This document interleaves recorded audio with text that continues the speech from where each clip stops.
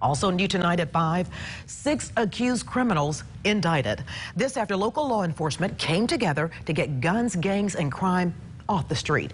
It was known as Operation Crime Driver, and it targeted suspects wanted for violent criminal offenses in Tipton County.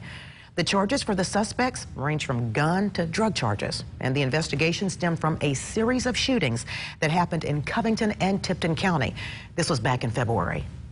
We have selected these cases for federal prosecution because we believe we've identified them to be the real and true crime drivers in Tipton County. Federal law still applies in all 22 counties of the Western District of Tennessee, and this successful joint operation shows that we have the will and the ability to hold offenders accountable and to actually reduce violent crime in our rural communities. Now, these men who you're about to see are part of the 16, well, not those, people previously arrested for crimes during another operation, and this was back in May.